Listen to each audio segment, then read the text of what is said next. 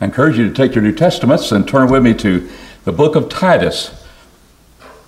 While it is between, First and Second Timothy, we should, as chronological order, we would have Titus between First Timothy and Second Timothy. So in our minds, we have to place it there when we think about the background. And that's what we're going to be looking at this morning, and then get into. I don't know if we'll be able to get into lesson 1 or not, but we'll be ready to do that today if we need to. But I wanted to lay out the time frame, the place that we know that Titus was upon. And notice in Titus 1 and verse 5, where has Paul been? And he's been there with Titus. And we know that, for he says, "For this cause left I thee in Crete." I left you in Crete. And therefore he was there. We've seen him in 2 Timothy, knowing that he would not be out of prison. The book of Acts has him going to prison, and apparently he was released from Rome, came to Crete, and he is somewhere in Nicopolis, or further north into Macedonia. Some say he's over at Ephesus when he writes this epistle. But from those locations, he will be arrested within the year, taken to Rome, put to death, some say about 68 AD, just a few months before Nero died. And Nero had him put to death with a sword before he departed this life. So we see things happening rapidly from 62, from his first imprisonment, 62 AD, and now he's released. So we're looking at a time frame here of 65 to 66 AD. We'll get into that a little bit. I want us to see Crete. We see that on the map in the Mediterranean Sea. Is it a peninsula or is it an island? The Isle of Crete. It's surrounded by water, is it not? And what we see is the fact that it is kind of wide, or we might say that's long and wide. Well, how do you want to look at that? But if I'm saying 156 miles long, but only 7 to 30 miles wide, how am I looking at it? I look at this east to west. That's how long it is. My fish go like that, And but we say, well, how tall are you? How long? And the broad, you can see where parts of that island would be about 7 miles, but to 30 miles in distance. So it's a relatively small place. At that time, 150 miles was a good walk and travel. But it becomes an important place for the church to grow. And it would be in a place where you think that, I don't know if we're going to do a good work here or not, Brother Paul. But he left Titus there, and we'll get into some things about that as well. So that's kind of the place it is. It's a real place. It's not just made up. It's a real place. Paul was there. Titus was left there. And so we begin to ask ourselves, well, what's interesting about this place? It is interesting that most commentators, maybe they're trying to make a point, they make the point that it was not inhabited by many wild beasts. You talk about beasts, lions and tigers or that sort of thing, or bears. It was an island that didn't have a lot of that. And yet Paul will describe them as these people describe themselves as being evil beasts. They are lazy stomachs, and they're gluttons, but they're lazy, and they feed their flesh, as we see in Titus 2 and verse Titus 2 and verse 12. Instructing us to attend thine and godliness world, lest we shall live soberly and righteously and godly in this present world. That's going to be the emphasis that is upon them. But Titus 1 and verse 12, one of themselves a prophet of their own said, Cretans are always what? Liars. That's just what you can expect from these people. They're liars. It's consistent with them. Evil beast, and idle gluttons. How can you be an idle glutton? Seems like you're feeding your face pretty well. You're lazy and you're a glutton. And some of those, that's going to work against itself unless you go to a lot of parties or something. Have someone else cook it. You're too lazy to make it yourself. But they're lazy, feeling the lust of their flesh.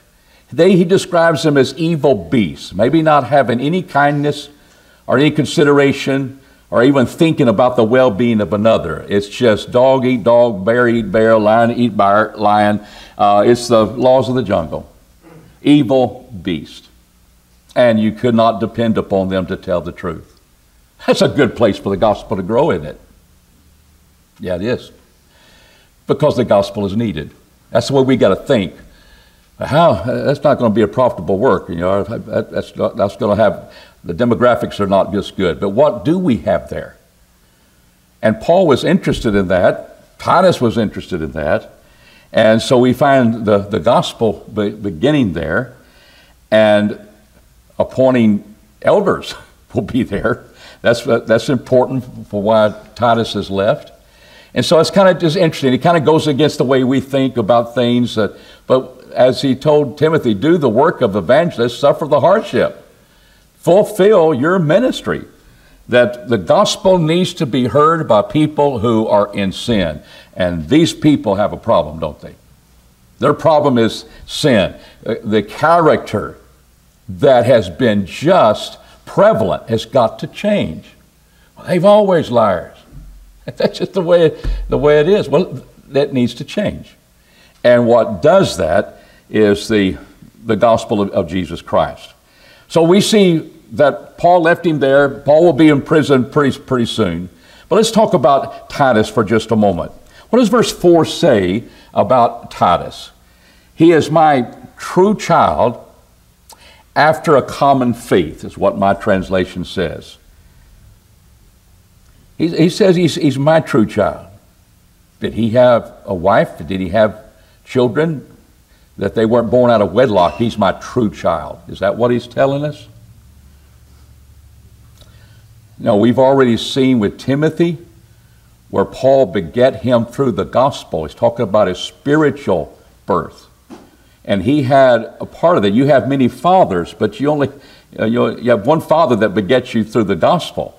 And that's where Paul was. He was filling that place.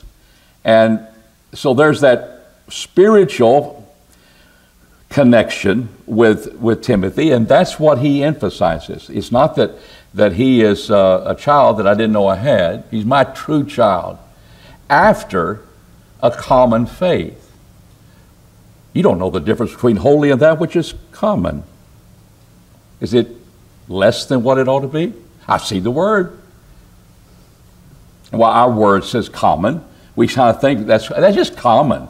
That's just common. That's nothing exceptional. Now, what he means by that is something we share, community, fellowship. The idea we share together the same gospel. That gospel which beget him to become a Christian and now a worker with me on this island of Crete. Paul is telling the world, that's how he's writing his letter. He wants Titus to understand that you are my true child. And we share a faith. I'm an apostle, you're not. You're a fellow worker. But we share a common faith. I don't care for elders, deacons, we're young, we're old, we're members of the church, or we're fulfilling some work for the church, that sort of thing. We all have a common faith of sharing together the same faith. How many faiths are there? One faith, one Lord. There's one baptism. We didn't get different baptisms get in here. And we look in the book of Acts, when people were baptized the baptism of John, they were then baptized in the baptism of the Lord. Well, I've already been baptized. Why were you baptized? Into what were you baptized? What's your motive of being baptized? That becomes very important. And there's only one baptism that brings us into Christ, and that's the baptism in the name of the Lord. And it shared all of that. And it is a common faith, not looking down upon it. It's something we share together. It is the concept, the spiritual concept of begetting through the gospel, the spiritual concept of community, that's which we're sharing, we have in common. And that is a beautiful way to let Titus know my relationship with you and your relationship with me. And he describes him as a fellow worker.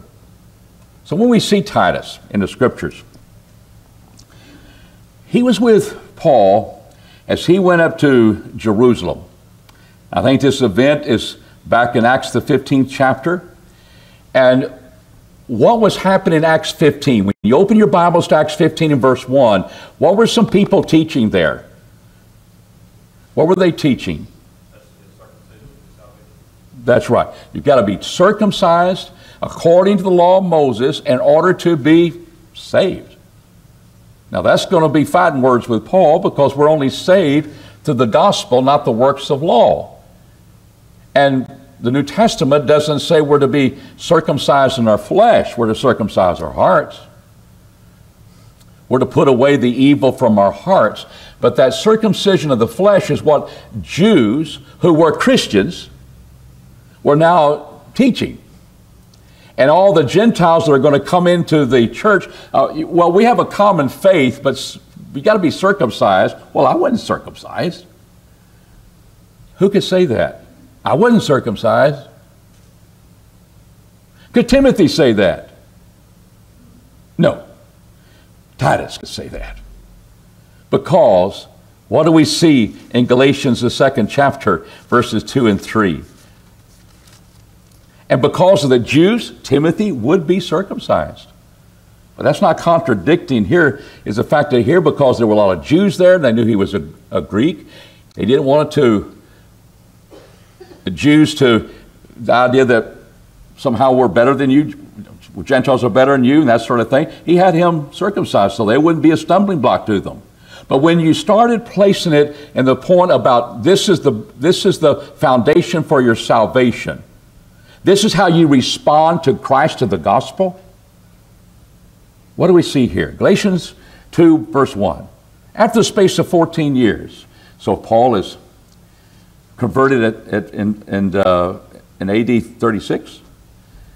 14 years AD 50, that would fit right in with Acts, the 15th chapter, because in Acts 12, we know from history that around 44 AD, Herod died suddenly of some cause. And we know what the cause, he's eaten with worms, and God killed him.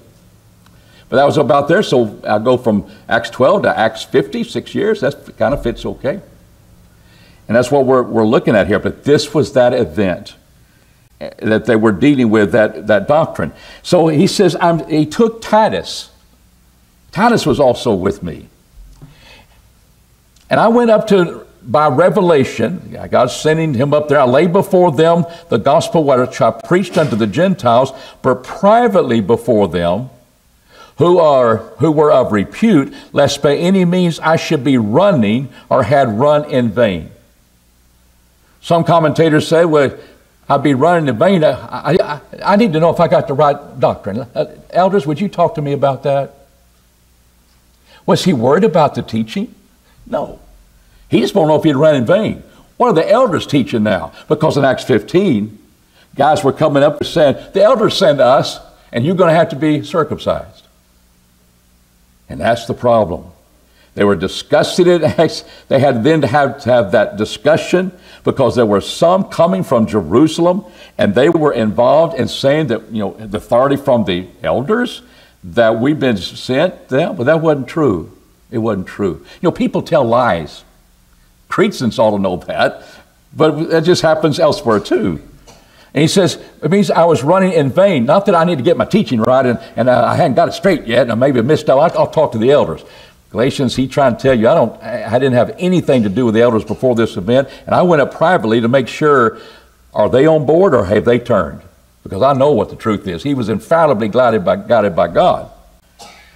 And he just wanted to know if I run in vain. But not even Titus, who was with me, being a Greek, was compelled to be circumcised. Timothy's mother was a Jewess. His father was a Greek. But Titus was a Greek. And Why did he do that? Because they just want to be rebellious and contradictory and that sort of thing? One day he does, one day he doesn't. Titus is with me. We're not going to do it today. No, the motives are pure for the gospel. And he said, we didn't do it because of false brethren, privily brought in, who came in privily to spy out our liberty which we have in Christ. Paul's not having a problem with his doctrine, with his belief. We have a liberty in Christ. You can be circumcised or not. We're not going to put it in the necessities of the gospel for salvation. And that was the issue. And that they might bring us unto bondage, because we'd be under a system that could never save us from sin, of whom we gave place in the way of subjection, given in to them.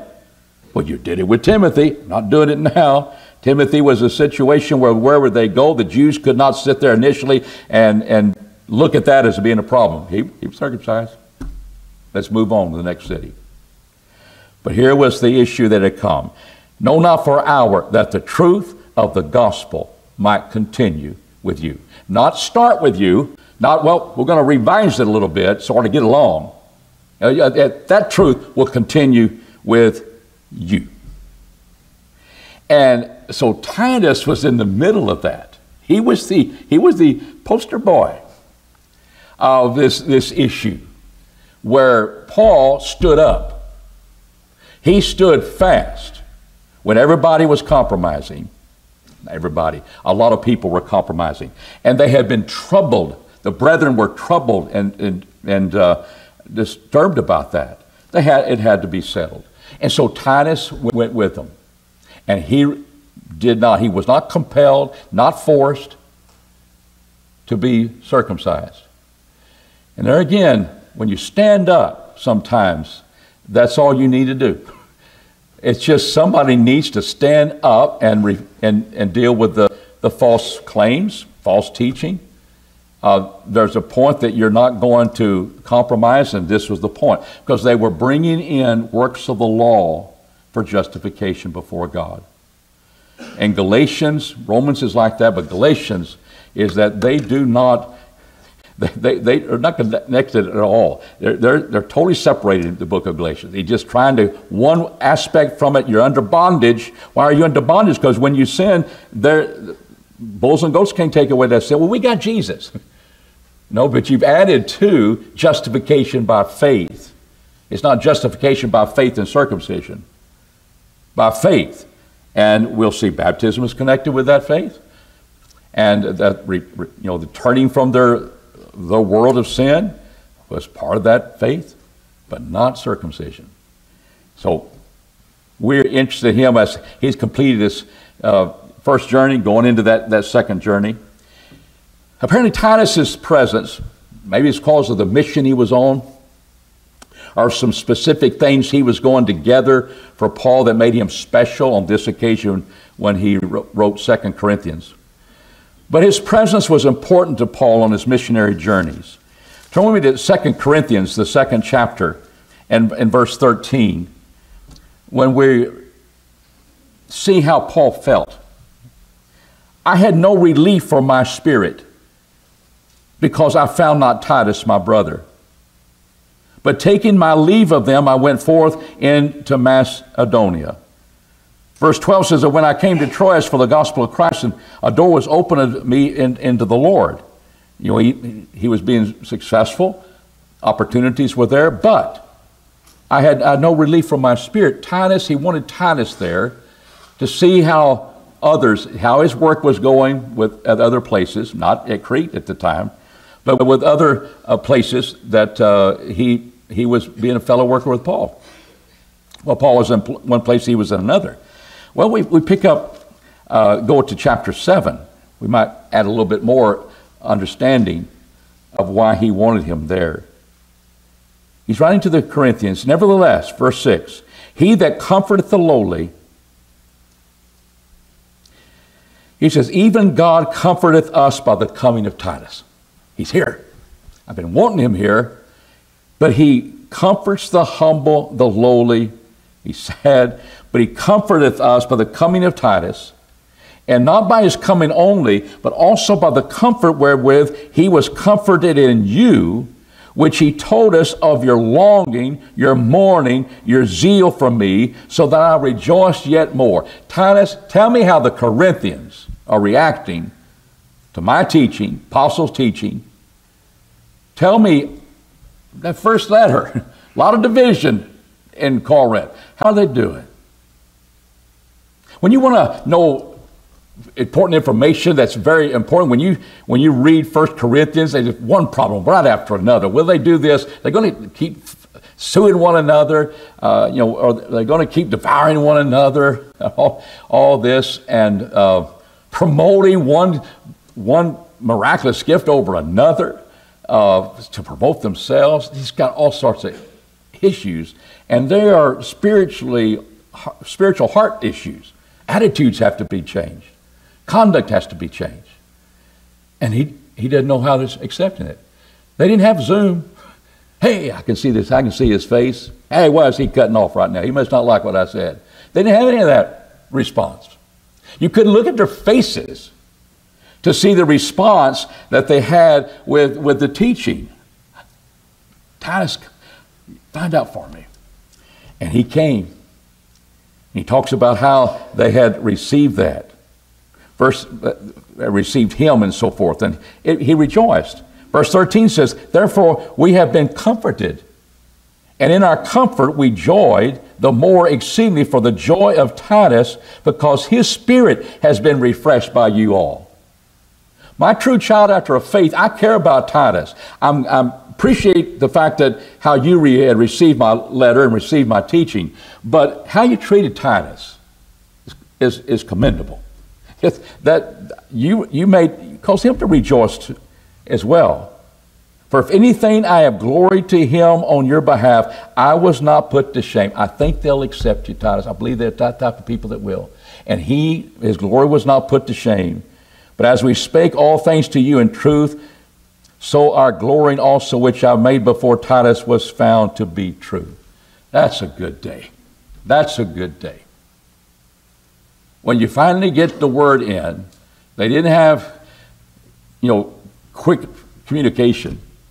It's just, Titus, go there. Titus, you get back here. And he wasn't there. He wasn't there in Troas. And he had to move on. And his heart was heavy.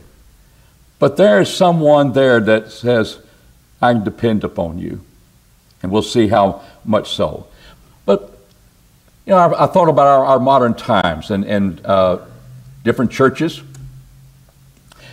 Been involved with, but primarily this one. A lot of times elders, they can't be everywhere where we send the money for the gospel.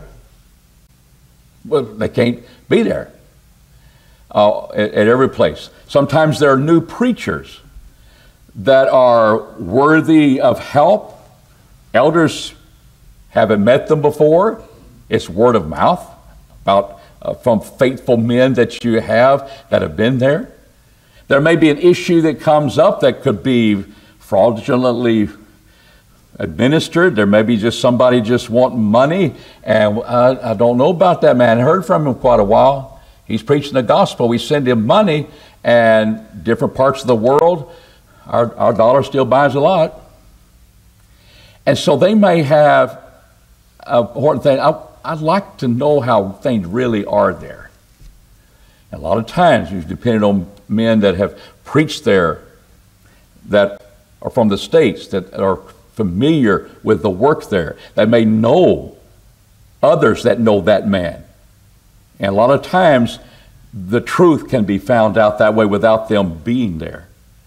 And yet that takes time. It takes effort, it takes resources, it takes time, and we could probably sit over there and write it back and kind of ease the mind of the elders. But that happens even today, which is rightfully so. Local churches have oversight how their money is used, and they want to make sure it's always used correctly. So sometimes foreign works, distance problem, we still have that today and are able to communicate. And it's the same thing when you hear, what was been said is good, everything's good, we're okay. That's a relief. And there's great joy when they're excited about what you're you're presenting to them, or what they've learned, the preaching that's been accepted. And so that's how he's important. He'd been sent on a mission, but it was important that Paul hears from him. But what goes with that was his trust in Titus. Look at 2 Corinthians 8:6. In 2 Corinthians 8 and 9, what's the issue? What's happening there that's part of the work of the church? And started back in 1 Corinthians 16. They're taking up a collection from Corinthians and the Macedonians, other places, putting that money together and being sent to these local churches are having messengers that represent them, and they're sending them, putting that money together and taking it to Jerusalem. And the book of Acts is full of Paul getting things ready in his journey, and that's why he goes to Jerusalem. And he's hoping that it'll be received by the people there. So 2 Corinthians 8 and 9, Paul had talked about in 1 Corinthians, they needed to finish the work. They needed to get it done. And they were dragging their feet in Corinth. So Titus was sent. And so in verse 6, insomuch that we exhorted Titus that he had made a beginning before, so he would also complete in you, get the job done, this grace also. Now sometimes we talk about the grace of God as being unmerited favor. We're saved by grace through faith, and the grace of God is true. Sometimes the word grace is going to be dealing with miraculous gifts. Grace was on him. It's in a context you'll determine that was the showering of gifts by his favor upon him. So it has a miraculous context, not only a saving context, but sometimes it can be giving. This grace, this ministration of the saints, this is the grace he's talking about in 2 Corinthians 8 and verse 9. We thank him for his great gift. And I thank him for Christ. That's true. But the context is that we're thankful that a bunch of us Gentiles in these churches and Macedonia and Achaia and you got Corinth, that they were giving to help the Jewish saints in Jerusalem. That was a big deal of the change of hearts of people, that indeed we have a common faith. We are brothers and sisters. We're not Jew and Gentile, we're one man in Christ. And so Titus he's all on board. He's in one accord with doing this, but it was to be completed. And Paul wrote them the first letter, I want you on the first day of the week to lay by and store so no collections be made when I come. That I got to come to everybody individually and get that? No, put it in a common treasury. And Titus was involved in making sure it's finished, that work is finished. Paul's writing these letters to encourage that. And so he was on that mission of completing that work. Now, drop down with verses 16 and 18. But thanks be to God who putteth the same earnest care for you in the heart of Titus.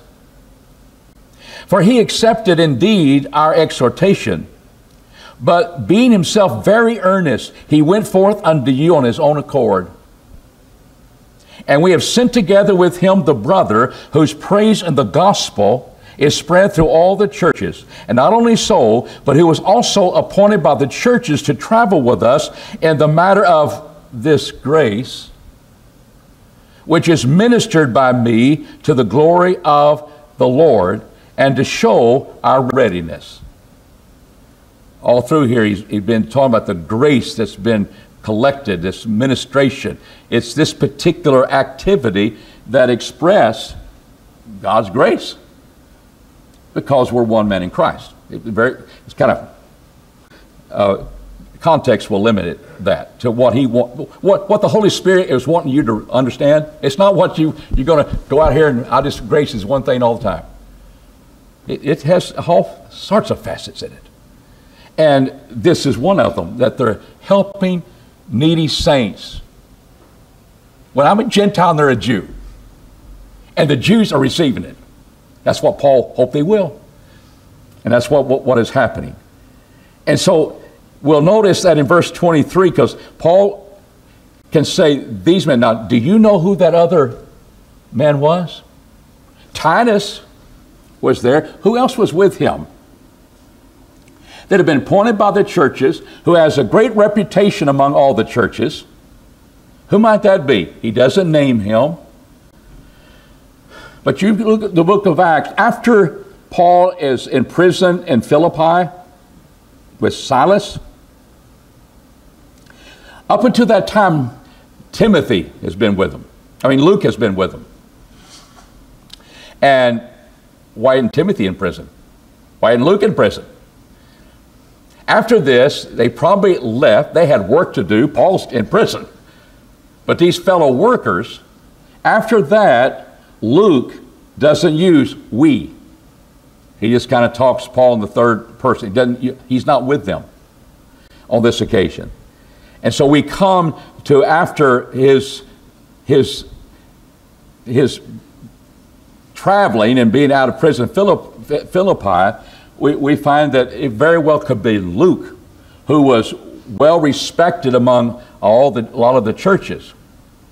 And they are involved in saying, I want you to accompany them to Jerusalem. And that's, of course, Luke will be with him on that trip. But Titus is also, so they're distinguished. Titus was there. I want you to complete this work, but the money's going to be coming, Titus. And Paul said, I hope if you let me go, I'll go with it. And they do, apparently, because he goes.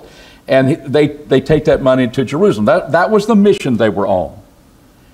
And there was the understanding that indeed he could be trusted, and he was very dependable.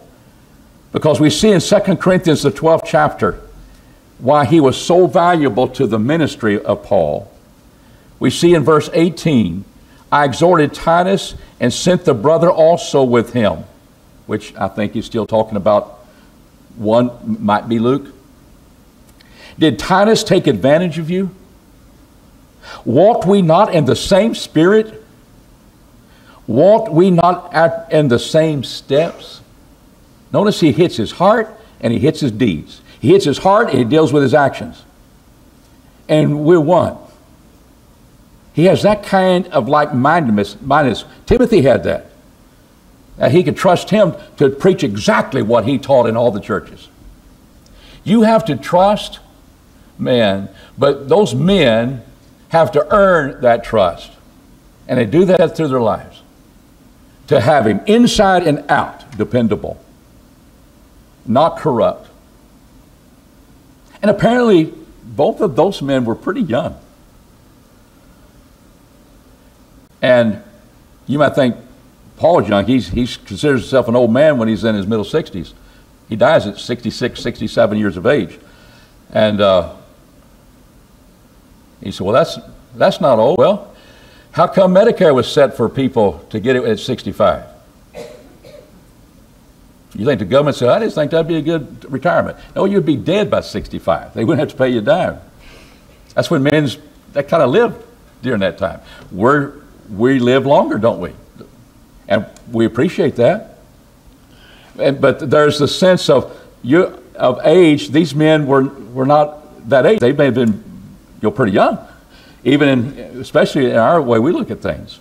But his character, it just glistens through the scriptures. That Paul said, I got some men I can depend upon. Luke has the respect of all the churches. As we've already seen in 2 Timothy, only Luke is with me. And they were responsible. The character was such that the cause would not be hurt when Paul's not there. And he had confidence in that. He just wanted to hear things from there. That's the closest that they have. And this is the letter that is written. You got one he writes to Titus and one he writes to Timothy. And this one is indeed before that. And so let's look at what we're looking. 2 Timothy 3:12, come he wanted to meet him in Nicopolis, and we think, well, where in the world is Nicopolis? And we have here's Achaia and Corinth on the isthmus and so forth. But here he comes from Rome. He goes to Crete, leaves him there, and some say, well, that's where he wrote this letter. It very well could be, or near there. Some thought, well, he wrote it when he's up at Macedonia. That would be nearby.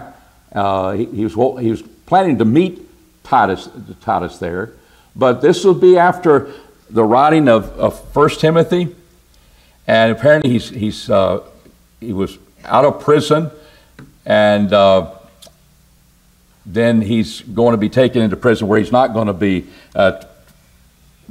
redeemed from the grave, from the sword. He knew it was going to happen. So it's about 65, 66 A.D. when he writes this. Paul's dead at least by 68. Excuse me? What now? Okay, I will do that. Thank you. Any other comments? Thank you. All right, look at this theme for just a moment. I want to hit on this with sound doctrine. And a lot of people, I don't want to hear doctrine. Why? It's divisive. Okay, so what? We want the truth. So we don't want just any teaching. What's the adjective? It's this sound teaching, isn't it? And that word just simply means healthy. So the purpose of this, in that theme, he said, I want you to set things in order by following sound doctrine. And that doctrine would be there, and how we're going to determine who is qualified to be elders, and how we're going to be teaching, and so forth. So he begins by setting forth this fact of the sound teaching that needs to be there. And Titus is there to help that happen. To manifest godliness in a society that desperately needs goodly or godly examples. We've already hit about the lying and their laziness and that sort of thing. But they need to the gospel to change your lives. That was a challenge that was there, but it needed to be done. And so in Titus 1, we're not going to read all the verses, but in verse 16, they profess that they know God, but by their works they deny Him. How people are living denies the fact, I know God. Yeah, we know God. No, you don't. You're not living it. You're not living according to God. And unto every good work being a reprobate, undiscerning, and so forth. So there's a necessity of doctrine, sound doctrine, and it's the idea of the teaching and application of being a good example. Now, we'll hit this. This is why this is important. It must be sound or healthy. It must be known, meaning you convict them in their heart. It's a fact, I've heard of that teaching. No, I know it. It's there reproving me. It hits me at my heart. Elders are supposed to be able to hold to the faithful word, which is according to the teaching, sound teaching, revealed by God. Paul's teaching, Titus is enforcing that you may be able to both to exhort in the sound doctrine and convict the gainsayers. How can you exhort someone if they don't know the direction you're wanting to encourage them to go? I just come here to encourage.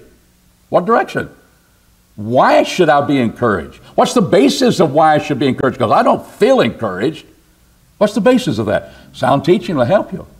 But it's also to convict the gainsayers. The same gospel that raises our hope and grounds it in a firm foundation that raises our spirits also penetrates the heart, the mind. You know it. And there's no apology for it. There is no, I just don't think that's strong enough. I got to add something to it. No, that's the truth. And it will never change. And gainsayers, it convicts them. And those who are honest will change. Those who don't, we'll deal with them too. Must be practiced in word and also in deed. Verse 1, but speak to things which befit the sound doctrine. And he speaks about all the age groups that he deals with. And then verse 10, but he says, not purloining, idea of slave stealing from their master, but showing all good fidelity, that they may adorn the doctrine of God our Savior in all things. How do you adorn the doctrine of God? The word adorn doesn't mean you're just wearing it. Just put it on, and that's all we do. No, you're beautifying it. How does the doctrine of Christ get beautified and ugly you and me? Comparatively speaking, to that glorious, beautiful gospel. You live it. You live it. That's what beautifies the doctrine. They see it. The gluttons see it when you have self-control. The lazy people see it because you work earnestly. The liars see it because when you could have gotten out of trouble, you told the truth.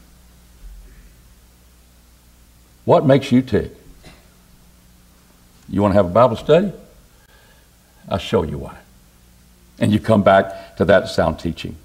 We'll have to stop there. We'll pick up, you have your introductory outline. We'll probably just pick up dealing with question number 1 in lesson 1. Lord willing, next week. Thank you.